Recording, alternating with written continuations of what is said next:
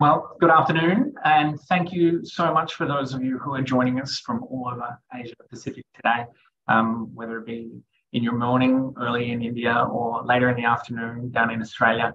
We're very grateful that so many people have decided to take some time to join us today to talk about trust and this new study that has been conducted by Edelman, looking at the state of trust across Asia Pacific and globally. I'm really excited to be joined today by my colleague, Kirsty Graham, who is the Global President of Practice and Sectors, as well as the Chair of our health business across the globe. And we're going to spend about an hour today talking through trust and specifically looking at the role of healthcare organisations and their relationship with those stakeholders across our organisation, across our business. So we'll be joined at about 1:30 by a panel of folks within the industry, and we're looking forward to having a discussion. If throughout the day, the session, you'd like to ask questions, you can pop those into the chat. We would love to be able to include those as part of the panel discussion. And so please feel free to use the chat as we talk along, and those will be passed through to the speakers as we go. Specifically, if there is a question that you have for one of the panelists, please feel free to pop their name in there as well so that we can direct that accordingly.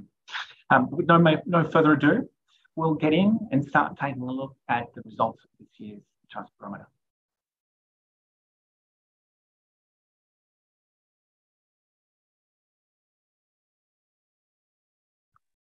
So, before we get started, why do we talk about trust? Trust is an important component of building brands and thinking long term.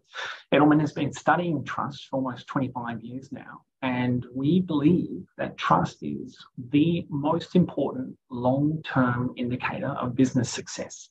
We know that when companies are trusted, they're 4 more times considered. They're 14% more purchased. We see customers being far more loyal, both in good times and in bad. You can see that mark there, 8 times more resilient during times of crisis. And so for Edelman and for many of the clients and the work that we do, trust building exercises are critical, not just to the communications function, but also to the way that we build business and think about it in the long term. So it's important to reiterate that point around why trust is such an important consideration for us. Before we get into the new study, I just want to make sure that people are aware of the methodology. So we spoke to 13 different countries, nearly 13,000 people, and about 1,000 per country. This year's data for Asia Pacific includes only 4 countries: South Korea, Japan, India, and China. But the discussion that we have today will look broadly at some of the work that's been done and the considerations and themes that you may want to think about in your own local market as well. I'd like to provide us with a short macro perspective before we get stuck in. And this is based on some work that we did in January, looking at the health sector itself. Firstly, recognising that the health sector is trusted across all regions. So this is, again, data from 23 in January, showing that APAC, among its peers, is still trusted. The sector is still trusted to do what is right and to do the right thing.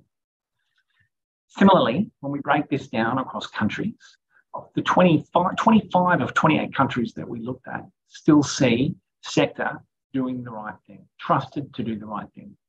For me, what's really interesting about this is when we look at the left-hand side, we see many countries across Asia, Indonesia, China, Thailand, Singapore, India, these countries who have a high degree of trust in the health sector. And then over on the right-hand side, you can see countries like Japan and South Korea, Colombia, in low levels of trust. One important point to make is that we do ask whether people trust. We don't ask why.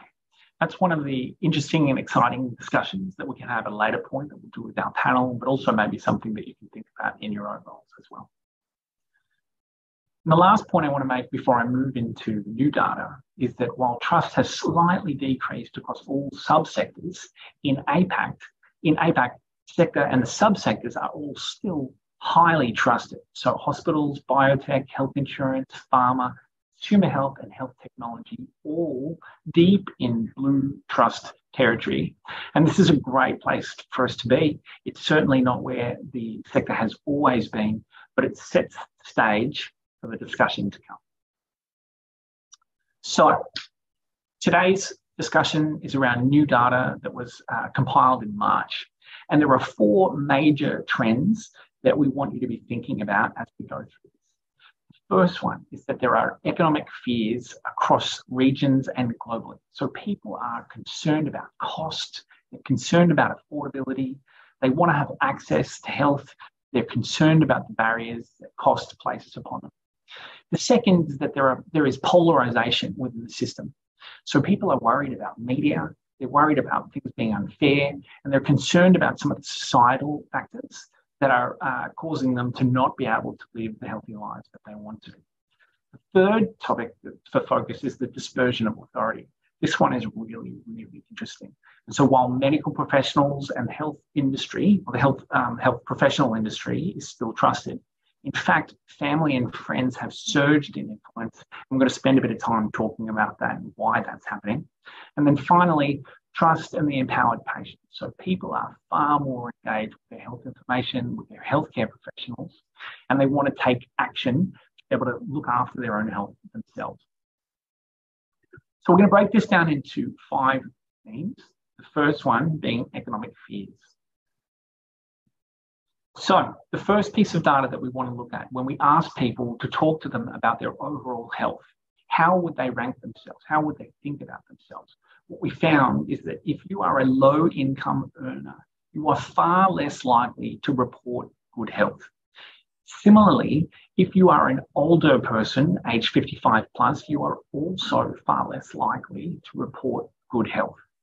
For me, the part that becomes very interesting around this is when we think about both low income and older age. That particular group of people is neither is not being able to show up appropriately anywhere. And you can see across each of the countries, China, India, Japan, South Korea, we see some interesting themes coming through that as well. Secondly, when we ask people about a list of societal factors that might be contributing to making them sick, inflation came out as the #1 factor that negatively impacts their net health. Now, it might not come as a surprise for us to hear this. Things are costing more. It takes us a lot longer to get what we need. Pandemic restrictions have also contributed to this. But we now have clear evidence that demonstrates that inflation and the cost of health is one of those major factors, the leading factor that is causing people to feel this way.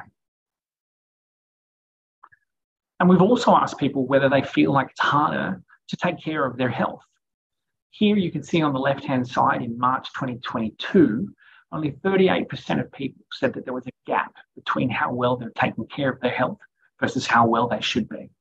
Fast forward to March 2023 and a 14-point increase. So just over half of people saying that there is a moderately to extremely large gap in their ability to look after themselves for how well they would be. And then we have an additional 30% of people saying that there is a slight gap. So over 80% of people declaring that there is a gap between how well they should as well versus how well they should be looking after themselves and thinking about their health. And this is consistent across countries. This one I really love. The biggest barriers. So I've talked about cost. What we're talking about with regards to cost is healthy options costing too much. People can't afford good healthcare, can't afford good treatments. So cost is playing a large or a very large role in people not being able to take better care of their health. But at the same time, information is an equal driver. 48% of people saying lack of information, changing health recommendations, contradictory expert advice being a key driver around whether people are actually able to look after themselves.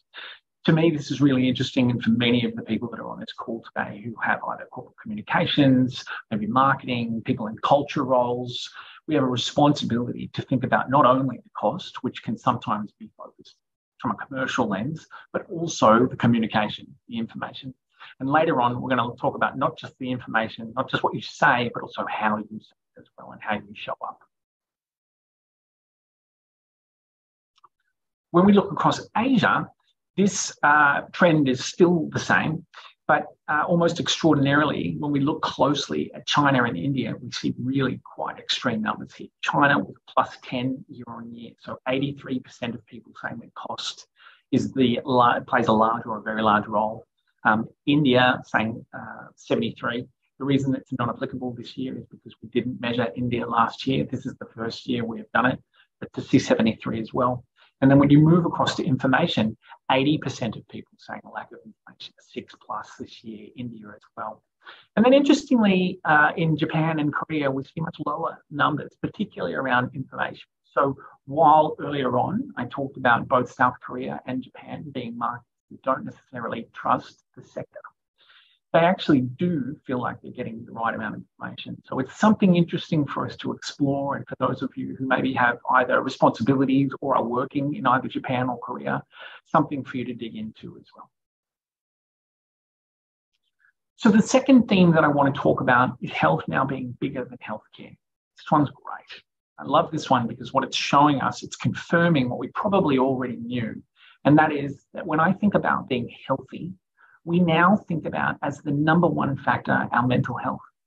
Physical health, social health, and community livability are all major components and dimensions of when we talk about our health. But now mental health is the number one dimension. So people want to feel happy. They want to know that they can manage their negative emotions above physical health components. All of these are important. However, mental health now is at the top of this list. And we're going to see this theme coming through again and again and again. When we look across Asian markets, we also see mental health. So it's not just a single market experience. It's happening everywhere. And so we look at, for instance, China, India, Japan, and South Korea. South Korea with a huge number, 94% of people saying that mental health is okay. Not too dissimilar from other markets as well. You'll see these are very, very high numbers outside of APAC as well. What makes this interesting is that there is a story for us to tell. It is not just about Asia. It is a global phenomenon. It is something that we need to take a look at. And as communicators or marketers within Asia Pacific, it's something for us to be working on with our colleagues to think about how we can initiate considerations around mental health, as well as some of the products or the medicines that we sell. Interestingly, when we take a step back from that, we also looked at sectors. So businesses across sectors have to play a meaningful role. Of course, we would anticipate that the healthcare sector has a responsibility. But when we ask people what they expect each type of company to play, that they expect each type of company to play a meaningful role, what we found is that food and beverage, technology, even retailers still have a very high degree of importance when it comes to helping people be as healthy as possible. Even financial services and fashion and apparel. When we talk about that number, 60+ is really when we talk about trust. This is the expectation. So 83% of people expecting that the healthcare sector plays a meaningful role. Food and bev, technology, and these other sectors also playing a meaningful role. Perhaps just as importantly, though, when we talk to people about whether those expectations are being met, unfortunately, we're not necessarily seeing them fit that as well. So on this one, we're looking at China first in the markets as well. Beyond the institutions, we're seeing the employer, government, business, and media all playing a role, but again, the healthcare system in there as well. And before I talk about the gap that exists, let me just take a moment to talk about the employer. It's becoming increasingly clear to us that the employer has one of, if not the most critical role outside of the healthcare system in helping people be as healthy as possible. And for many of us who are playing roles that work within our executive leadership teams, when we think about the role that we play for people that exist in our organization, the responsibility now for the employer is greater than it has ever been before. And if you take down onto those markets, you can again see China and India with very high expectations. Japan and Korea also in that very high mark as well. So going back to the point I was making before, unfortunately, whether institutions are actually doing or meeting up to those expectations, not quite there. Only the employer is seen by doing well on health by half or more. So 55% of people saying that despite my expectations, which we talked about previously, only 55% of people say they're doing it. But that said, The employer is the one that is performing better than anyone else, above the healthcare system, above NGOs, interestingly, above business in general, and then government and media. I guess there's a conversation that we might need to have around media as well, to recognise the role of media in helping people be as healthy as possible. But it harks back to that question about where people get reputable information and how they make good decisions. The last slide that I wanted to flag before I move on and hand on to my colleague Kirsty is that within non-health institutions, employers are the only one who are trusted. So when we ask people about the health sector as a whole, 69% of people said, I trust them to do what is right in general, right? And so this is about having ethical practices. It's about employing the right people. It's about making sure that they're operating in good faith. National health authority is a little lower. When we flip over to the other side, I trust the institution to do what's right when it comes to addressing health-related needs. The employer comes out by far on top. Business, NGOs, government and media right down the bottom. But again, very strong call for a role for employers to think about the way they create environments for their people, as well as those folk that are related to them, and make sure that we can have meaningful, long-lasting, well lives. So Kirsty, I'll hand over to you now. Thanks very much, Will. So in this third theme, we're going to look at the rise in peer voices and the fact that we are getting more empowered patients. We wanted to begin on this one by talking about what's happened to trust in the media's healthcare reporting. And it's a little bleak, as you can see by that sea of red. So global numbers have gone down 7 points since 2019. So you see a big drop in trust for how people feel about trusting the media to report accurate information. You do see an increase in China and India, but if you move to the right of the charts, you see some pretty significant drops from other markets around the world. You know, Canada down 12, Brazil down 12, Japan down just a little bit, 3, but look at the UK, minus 11, France, minus 16. So there's volatility, and overall, people have lost some degree of trust in the media's healthcare reporting.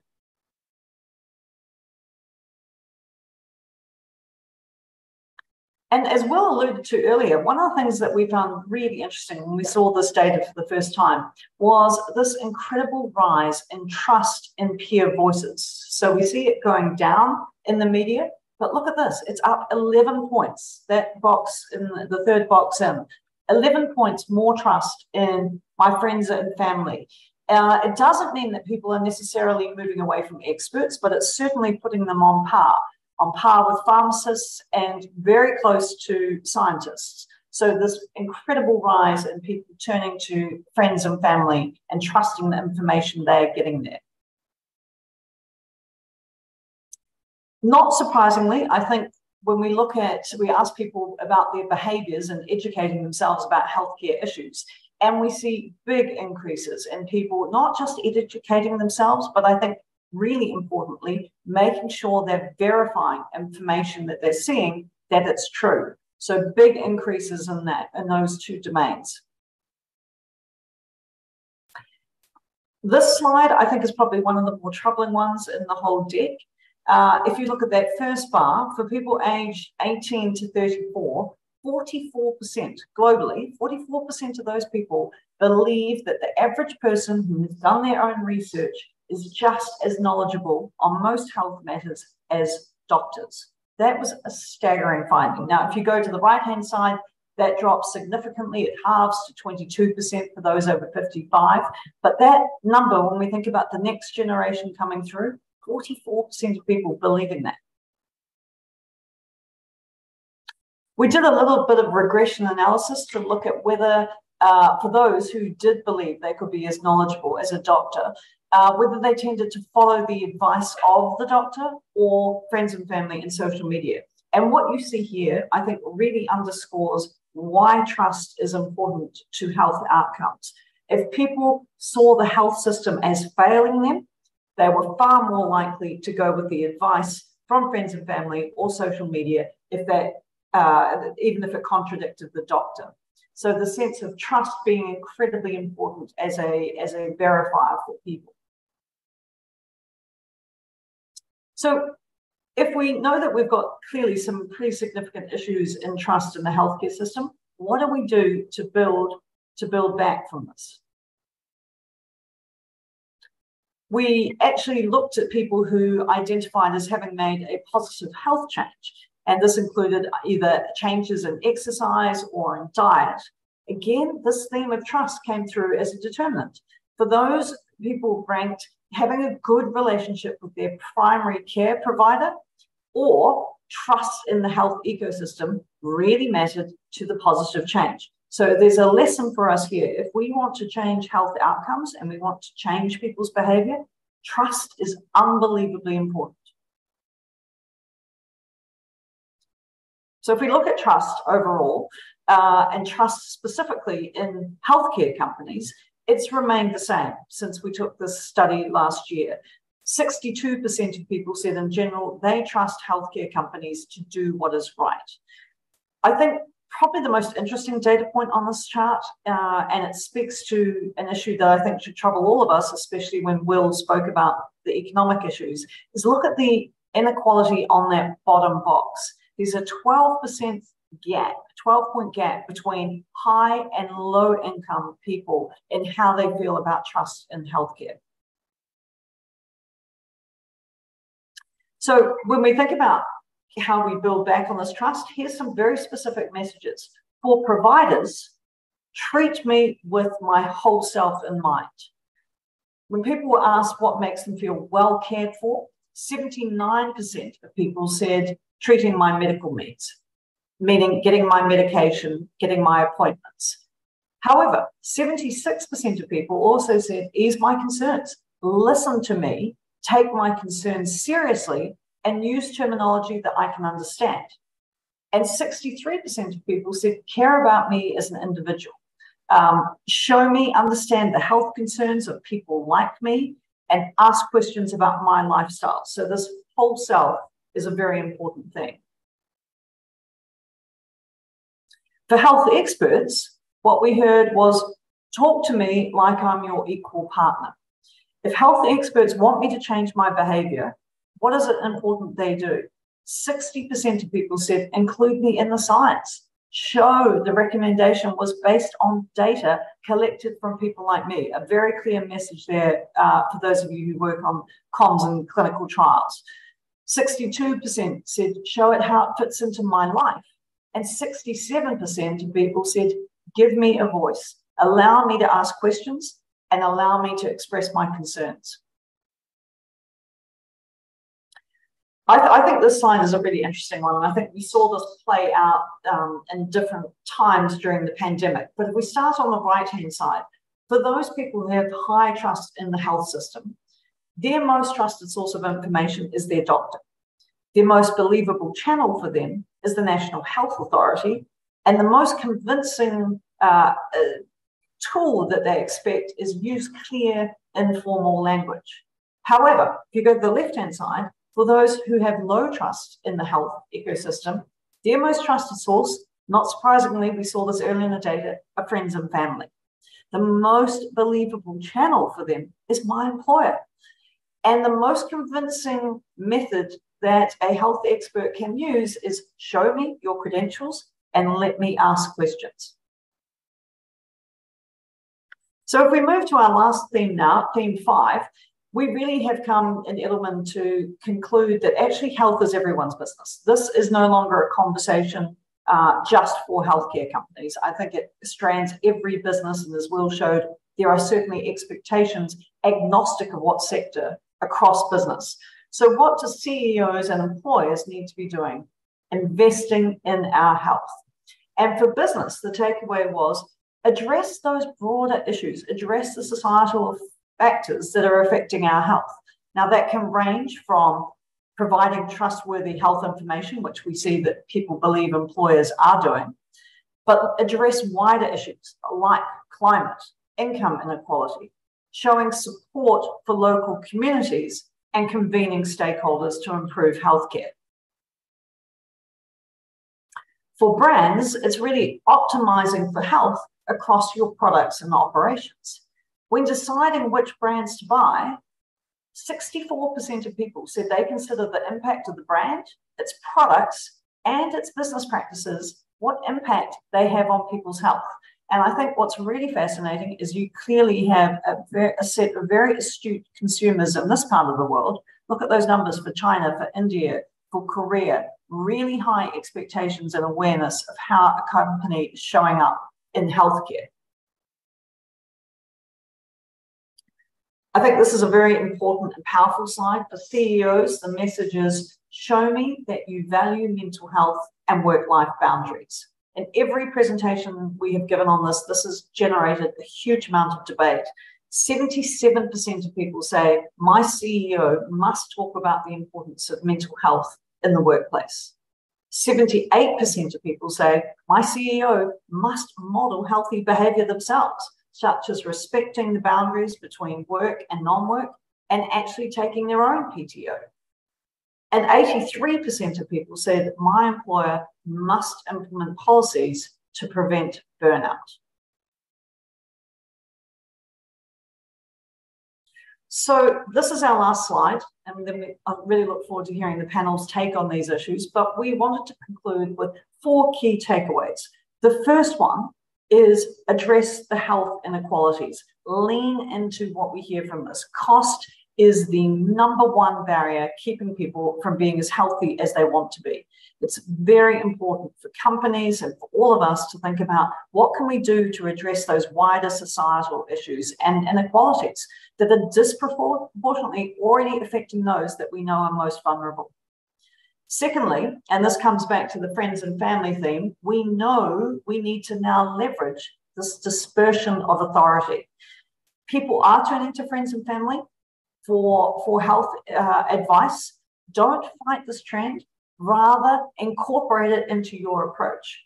It's happening, and we need to think about where people are and how we can leverage our comms to make sure we're reaching out to this group, because they are influential. Thirdly, invest in employee health.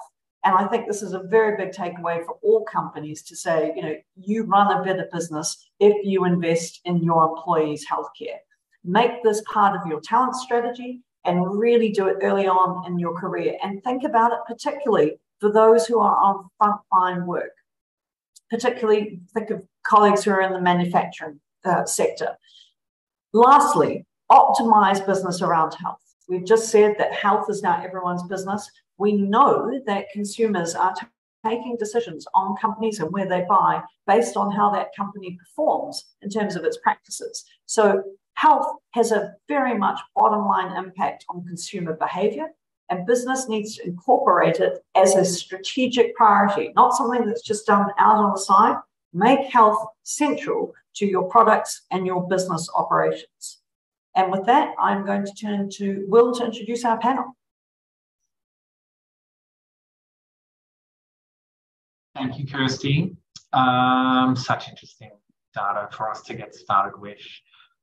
Before we dive into the Q&A, let me take a moment to just introduce our panelists. I'm going to start with Ada Wong, who is Asia Public Affairs Lead for Sanofi. Ada is currently heading Sanofi Public Affairs for vaccines across Asia and responsible for driving the public affairs strategy, sustainable healthcare financing, and pandemic preparedness. Prior to joining Sanofi, Ada was the head of public affairs and communications with Friesland Campina and was one of the world's largest dairy companies, where she led the development and implementation of the company's public affairs and communication strategy across the region. Thank you for joining us, Ada.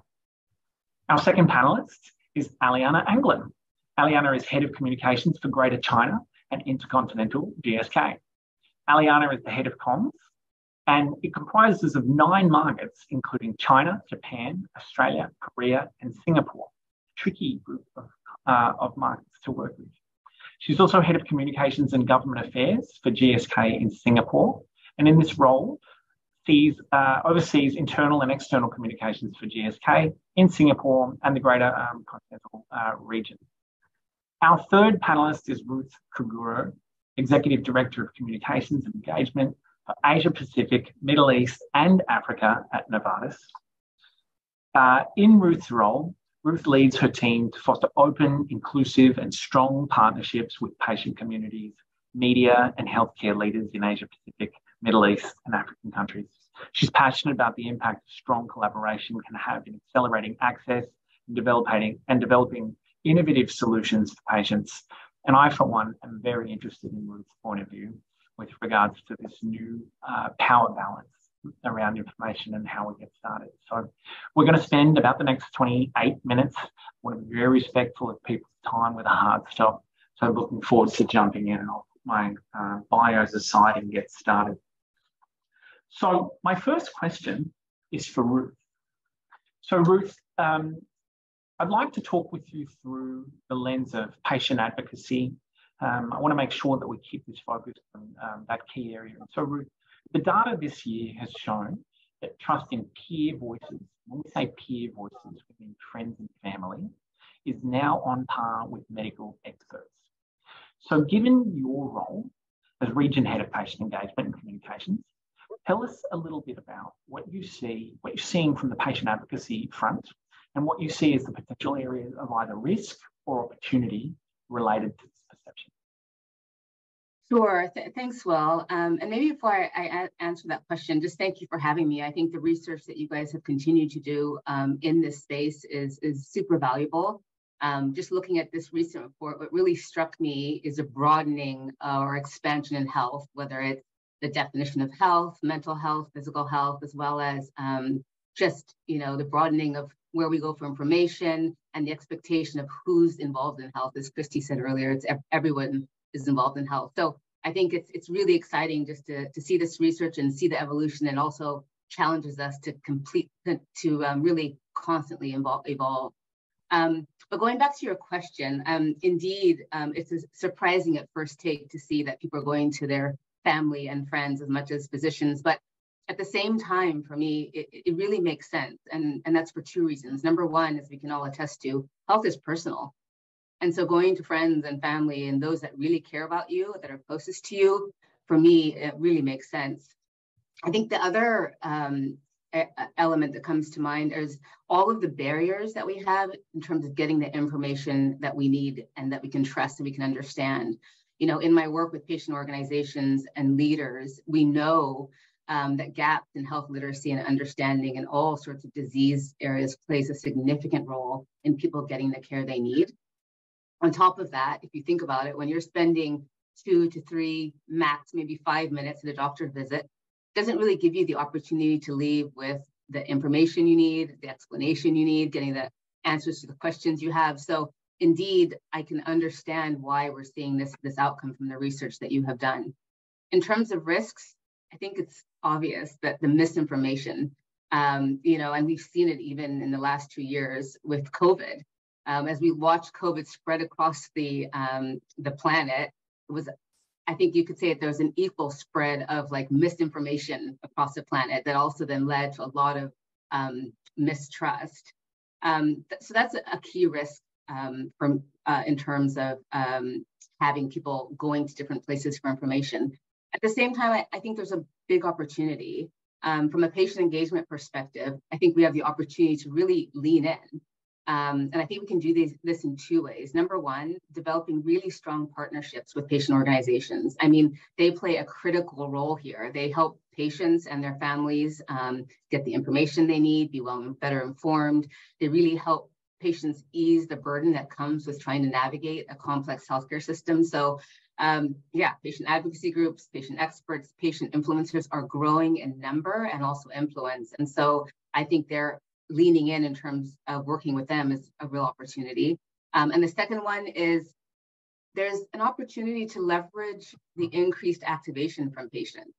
There's a clear shift in terms of their expectations. Consumers want to be more informed. That's why they're looking to families and friends and elsewhere for information. They want greater ownership of their care. And what we know is that when me or you or a patient is much more engaged in their healthcare, it's going to lead to better outcomes. So as people are more engaged and activated and looking for information. I think that we don't want to miss that opportunity in the industries we're in to really make sure that we're helping them get the information that they want.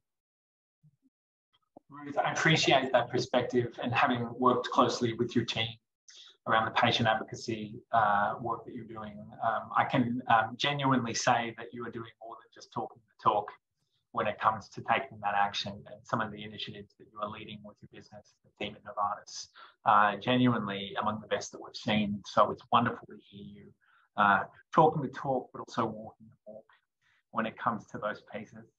I'm interested in pivoting slightly, because I think, Ada, from a public affairs standpoint, when we think about how influence needs to change, right? This conversation that's taking place, one of the data points that stood out to me was that over half, so 55% of people, so over half of people surveyed said that healthy options actually cost too much, right? And then almost 1 in 2 said that they lack the right information to help take better care of their health. So Ruth has just talked through some of those components about the patient advocacy side of it. But you lead public affairs for Sanofi across Asia, so I'm guessing you have a slightly different perspective. I'd be interested in what action you feel maybe needs to be, sorry, a build perspective, not a reject perspective, of course. But I'd be interested in your perspective about what actions companies need to take, so manufacturers might need to take to help address those gaps. And if you've got any recommendations for people to think about. Yep. Thank you, Will. I'm totally agree what Ruth mentioned earlier in terms of the patient association. How can we lie the better? We can share more part later. But I think you rightly point out that indeed cost is a hot topic for many people. But from public affairs perspective, we work on the topic of sustainable healthcare financing is underway there for many governments around the world, not just for Asia Pacific. And driving sustainable healthcare financing is not just about price reduction.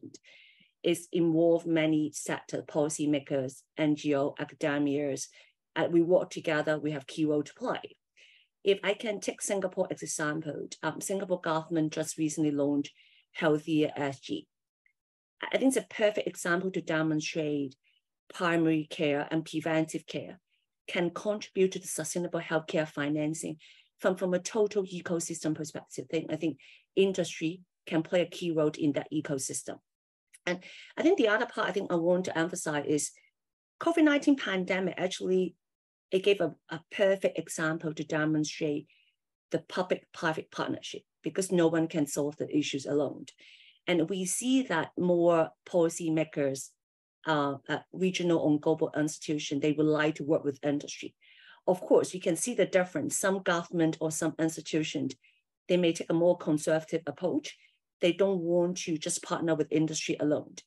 That's why from public affairs, I think it's very important how to strengthen your external stakeholder strategy, make sure that you have a multi-stakeholder partnership to make it happen, and then can help you to debunk a lot of the misinformation, to help you to engage a lot of stakeholders rather than just rely on single channel to make it happen. You know, Ada, that point that you're making around collaboration is really important, because we're evolving the way that we think about collaboration. If I go back, say, 5, maybe 10 years, when we talked about collaboration, we might say, well, it's important for leaders within the pharmaceutical space to collaborate with one another. So we took some time to think about what that might look like and how we could partner together with industry organizations or otherwise.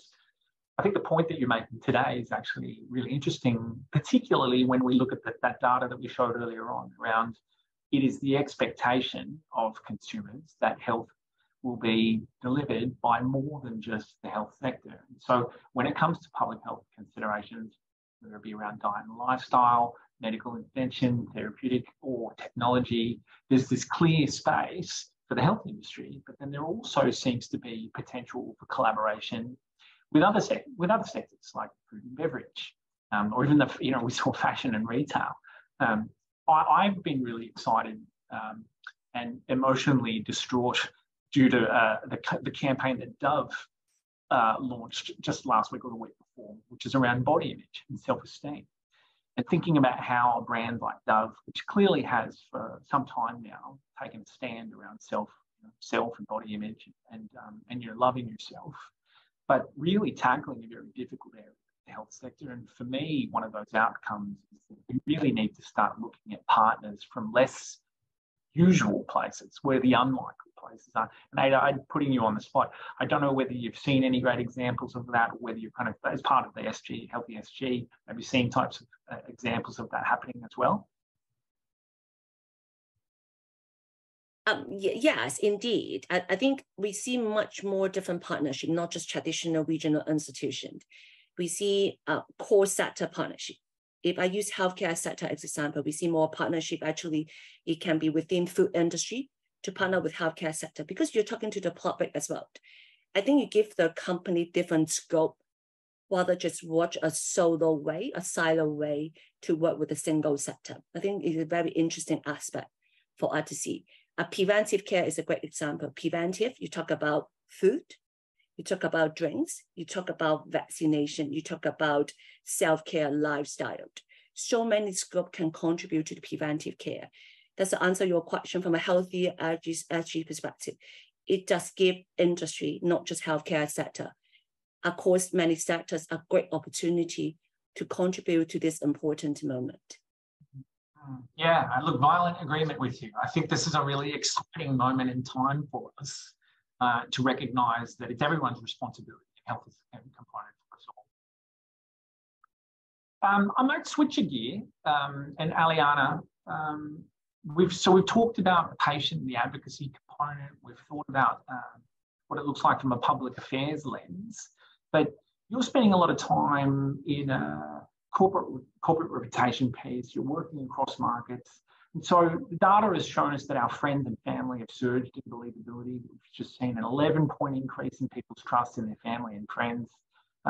Sometimes you get good advice, other times you don't.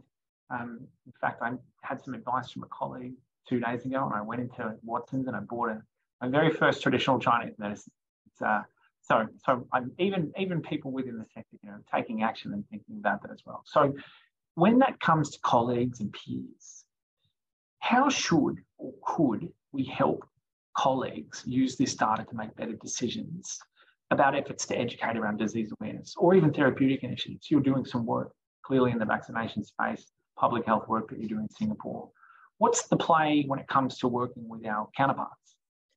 Yeah, no, it's really interesting when you look at the data, right, about how trust in media kind of has gone down, but meanwhile trust in peers and families and friends have gone up. There's a couple of reflections I had there. So one is it's not surprising. I think the earliest communities on Earth kind of relied on each other, right? Like, where did you get your information when you were a village of 10 people? It's from one another. So I think it's going back to basics in some sense.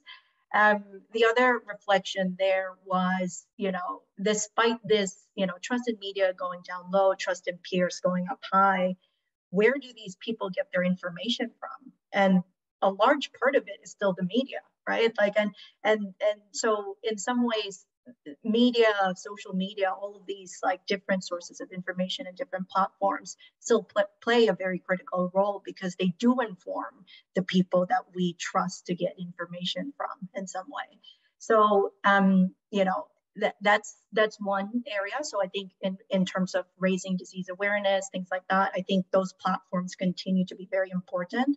But then that's also where corporate reputation and the importance of building that is also important, because at the end of the day, as a healthcare company, if you're trying to provide disease information, you need to be a trusted source of information. So, it's part of the different sources of information that your peers and your friends and family is going to get from, and you're one of those sources of information. So I think if you build up that corporate reputation, people are more likely to trust information from you as well. So when you think about any kind of disease awareness activities, that's why you have the PESO model, right? Like, what is your paid channel? What is your earned channel, your socials, your own channels? Because all of these channels are very important in terms of getting that information out there. And obviously there's varying levels of trust from people across all those different channels, but that's why it's really important that you continue to build your own corporate, reputational channel, because that is going to be an important source of information for people as well moving forward. That challenge around ensuring buy-in from the top of our organisation seems to be something that is gathering speed, right? The interest and the openness to thinking about that from an internal perspective. I wonder where we find, I'll come back to you as well to talk a little bit more about the employer piece, but I wonder around that, and if I can come back to you on this one as well, starting to think about the APAC initiative that you've recently run. And for those of you who are unaware, APAC is an initiative which was essentially designed to accelerate access for patients by aligning on healthcare challenges.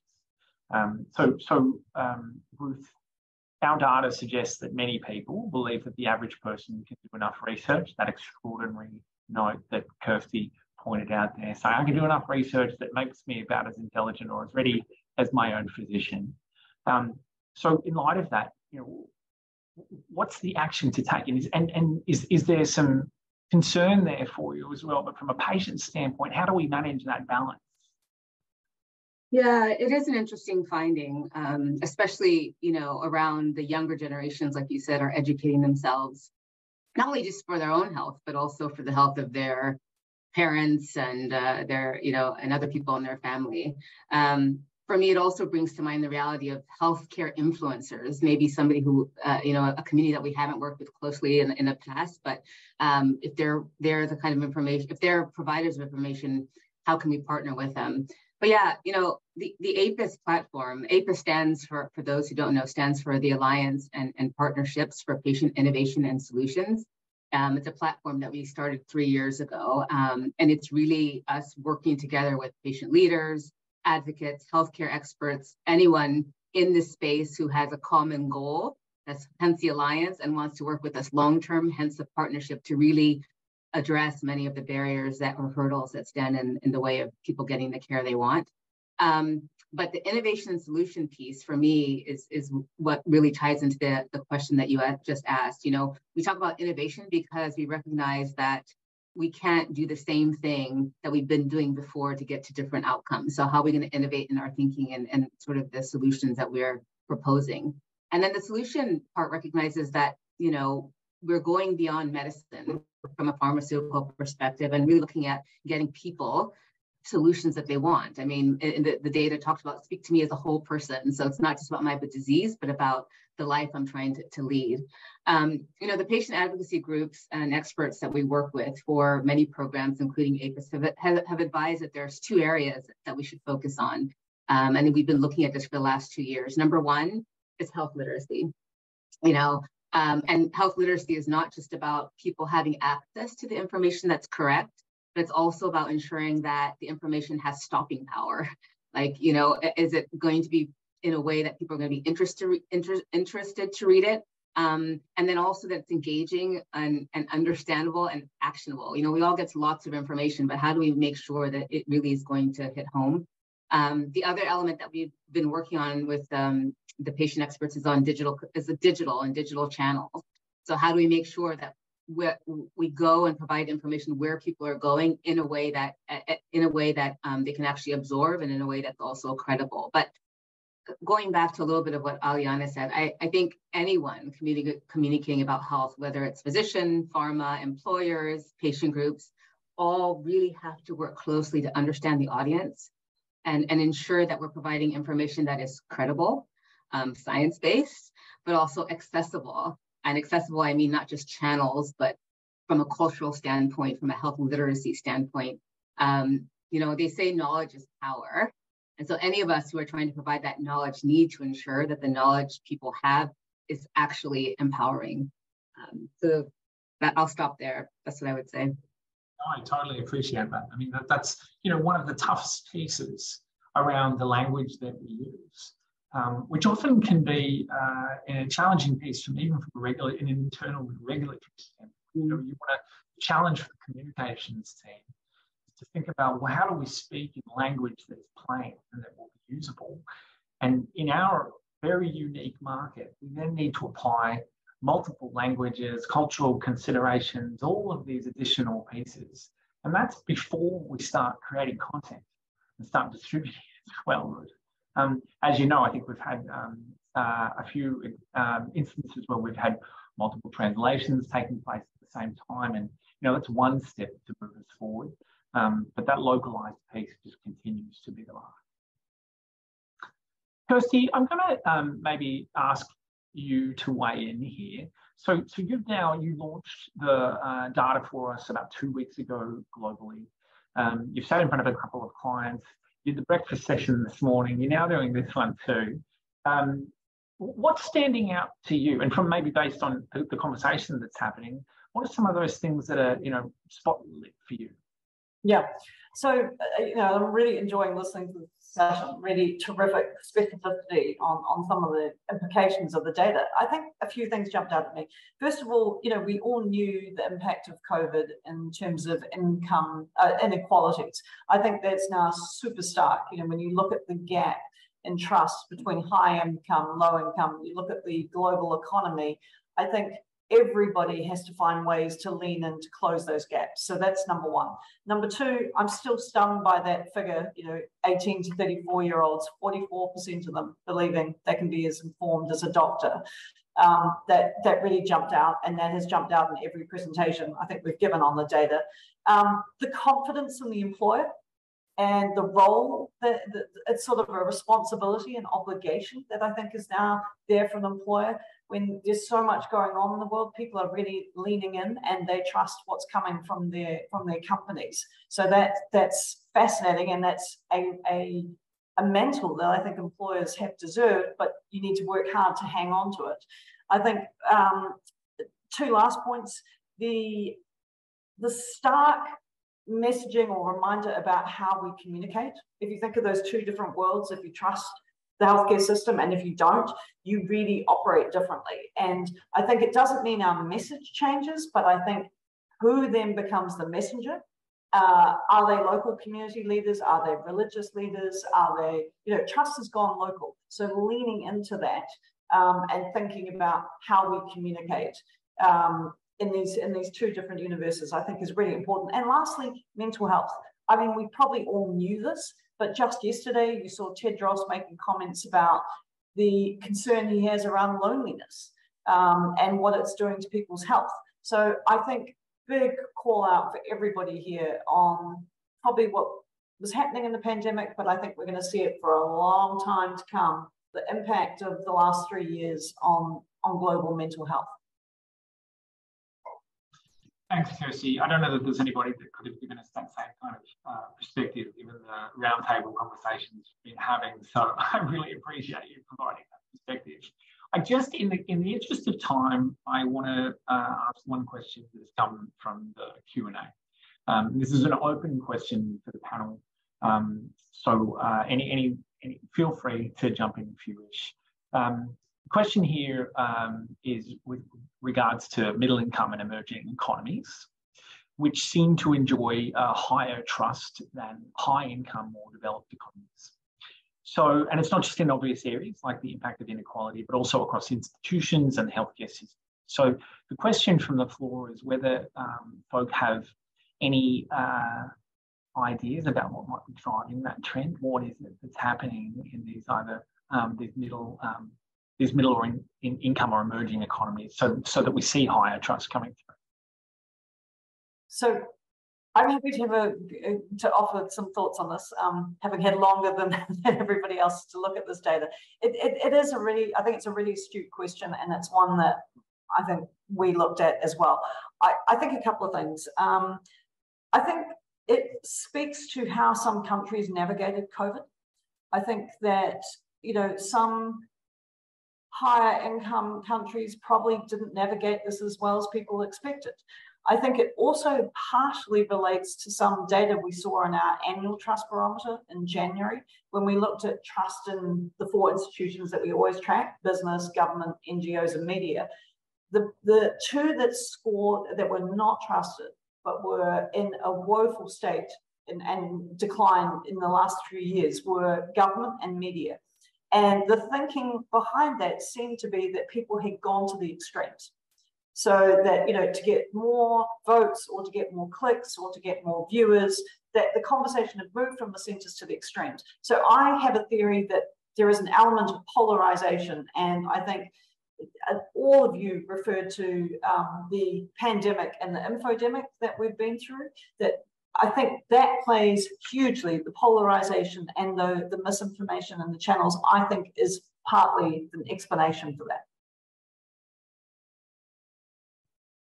Anyone care to build? I think, I mean, I agree with what Kirsty said. I think having spent a lot of time early in my career in the US and now coming here, I think also it relates to where we are in healthcare in terms of its availability and accessibility in this part of the world. And I think in terms of health and its provision, where we're early in the access story, I think we have a long way to go to build, but also break that trust when it comes to healthcare. As they say, you know, trust and reputation take, you know, years to build, but just a minute to fall apart. And just like that. So I think we're still in a place in healthcare where we are dealing with access issues and people getting the care they need. And that's where the focus has been. And once we can maybe get to where we want to be, then maybe trust will become an issue here more than it is probably in the Western world. Yeah, I agree with you. Maybe, Will, if I can just add, it's really interesting because I think in one of the data points, it was I think in the US or France where the distrust was quite high. And, you know, in places like China, the trust was quite good. And then, you know, you can try to maybe have some theories around, you know, the state of democracies and those two types of, you know, those types of countries. And it's interesting because in one of the data points as well, lack of information was a really important barrier to like how people, you know, get healthy.